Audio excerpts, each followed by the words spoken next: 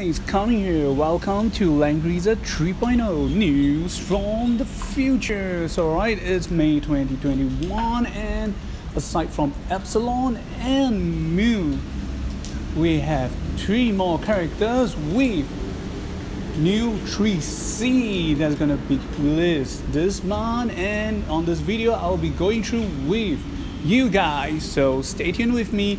And before we carry on, a very great thanks to information shared and provided by the Langrisser mobile app 梦幻模拟站 Soyu. And at the end of the video, I'll show you guys the rough tag translations of the skill. Ready? Here we go. So the first new characters we're gonna introduce with new 3C on May will be Kirikaze, and his 3C will be Kotetsu no Kyokui. I mean, correct me if I'm wrong if that's how it should be pronounced. So yep, it means the ultimate will of Kotetsu, and that is the blade that is carried down from Kirikaze to the Hato, and then ends with Leon. So right, it's both a passive and an active skill. For passive, before going to battle, if your skill is greater than enemy, the Kirikaze physical damage taken will be reduced by 30%, and it works in both enemy turns and during your turn. So it's kind of good. So he's gonna have increased his chance of survival. And then 2, the physical attack. So active skills: attack a single enemy, deal 1.6 times damage, increase crit and crit damage by 20%. If you bring close combat soldiers, they will attack together, and these skills will not take close combat penalty. So right, let us re-summarize again. Number 1, 1.6 times physical damage. Number 2, increase crit and crit damage by 20%. Number 3, if you bring close combat soldiers unit, they will attack together. And number 4, they will not take close combat immunity when being cast in range. So this is basically a range 2 squares or tiles skill range, which I will presume is the ancestor of the skill as slash, because if based on Langrisser 3 as the first generation, I'm gonna presume this is something more like a upgrade and first generation of S slash. So I gotta say, it's very good and strong. 1.6 times damage, and you increase your crit and crit damage by 20%. So right, we're gonna see if we can show you guys a larger screen of the 3C animations.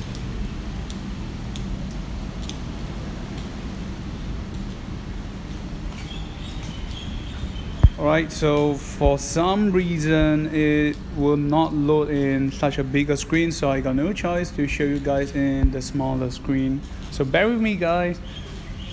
Okay. Oh, looks cool here, man. Kirikaze. Oh yeah, Kiwi for the win.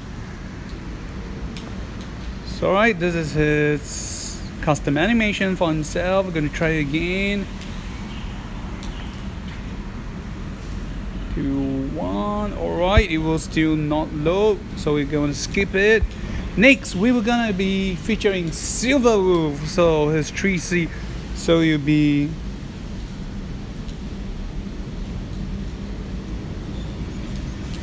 Buke Furaiha. So it's gonna be Martial Shadow Wind Thunder Break.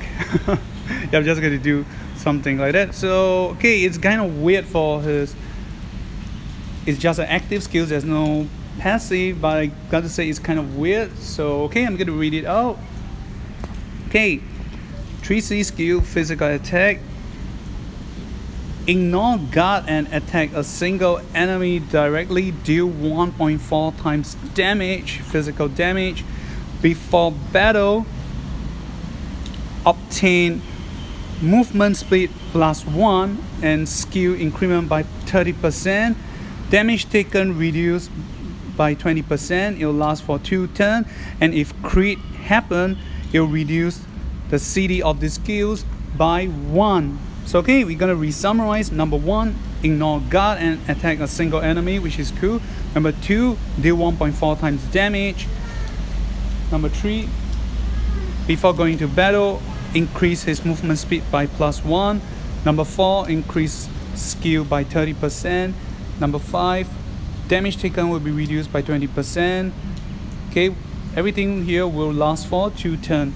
And number 6, if crit happens, the cooldown of these skills will be reduced by 1.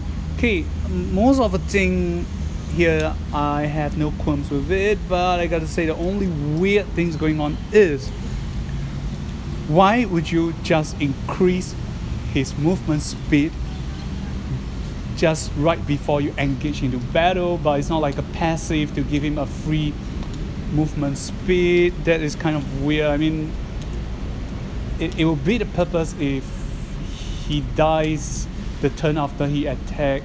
You know, at the end of the turn he'll be stuck at a certain place on enemy terrain and territory, and you know, enemy just gonna finish him off. So it kind of don't make sense to me.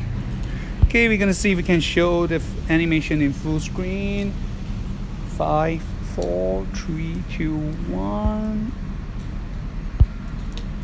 So alright, apologies, for some reason the animation is not working when I'm showing it in full screen, so you guys just have to look at it in the smaller screen. So this is his 3C animations, kind of cool.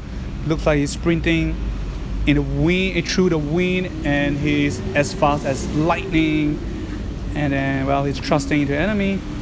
So it's kind of, it just looks more like Sasuke from Naruto casting his Chidori, but instead of holding lightning on his hand, he's bursting with lightning on himself. So right, next we're gonna have finally BOZEL. Yep.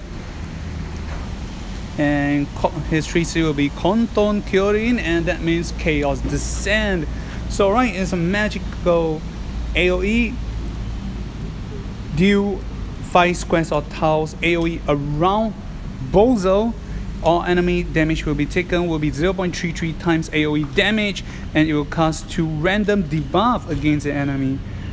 After dealing damage to enemy, the next turn, when you cast these skills again, you increase damage by 0.05 times, and you'll cast an additional follow-up of 1 random debuff against enemy, and increase the cooldown of this skill by +1.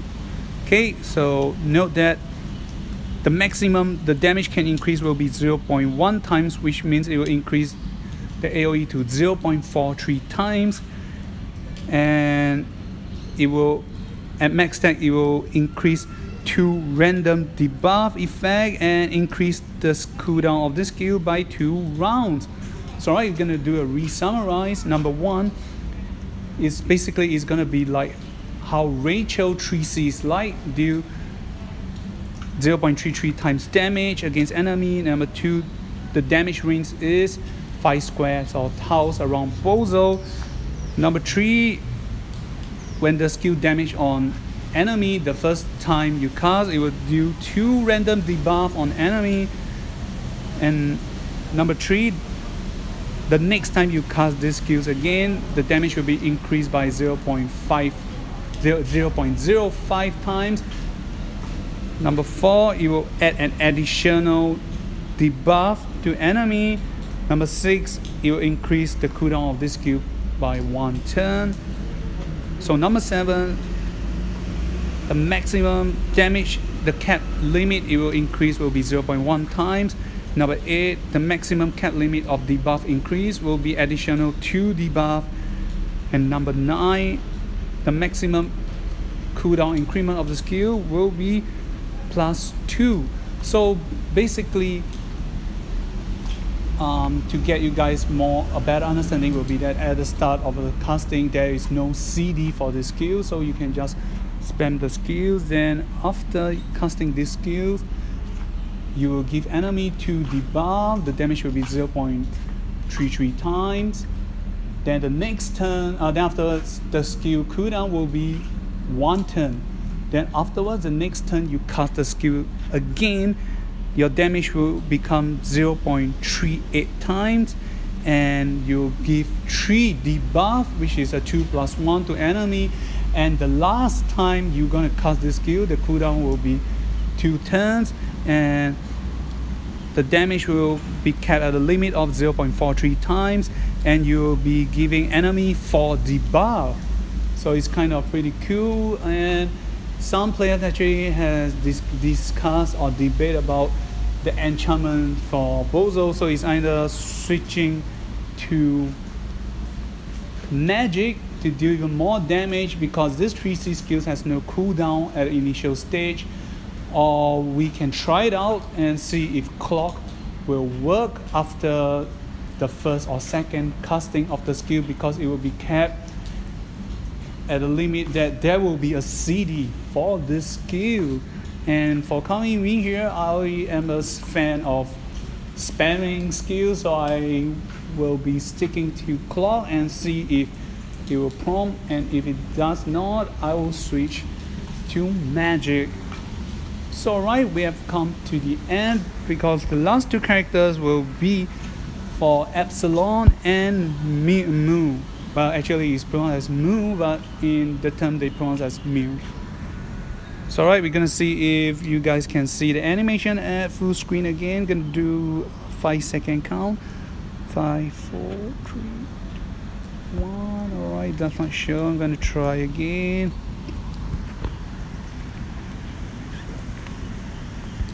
Sorry, it will not load, so gonna just bear with me and show. So you're gonna see this, how this animation looks like. Wow, very cool. He's finally come back. Beam is emitting out from BOZEL's eyes. He's gonna say, "You fool, I'm back from retirement."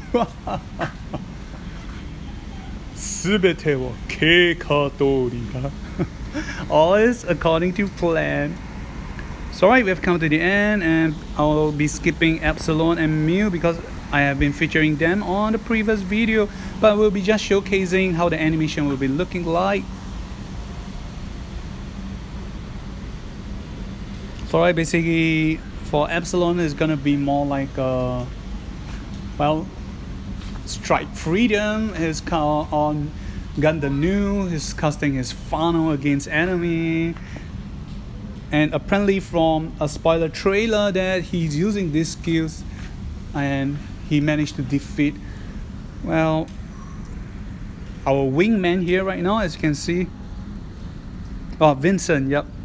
Because Vincent is trying to get revenge on him over the death of Elucia, but apparently he failed, I guess. And last but not least, we have the new lolly, Mew. Yep, she's gonna call herself Mew.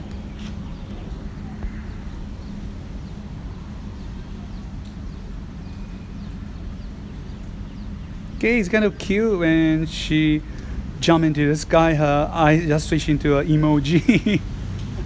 It looks kind of cute. So alright, gonna showcase the English translations. So alright guys, remember to like and subscribe my video, and you have any things to comment or suggest, do leave it down the comment sections below. So this is Kami. We will see you guys on the next video, where I will be talking about the upcoming 2 new exclusive items for Forentisha and Willa.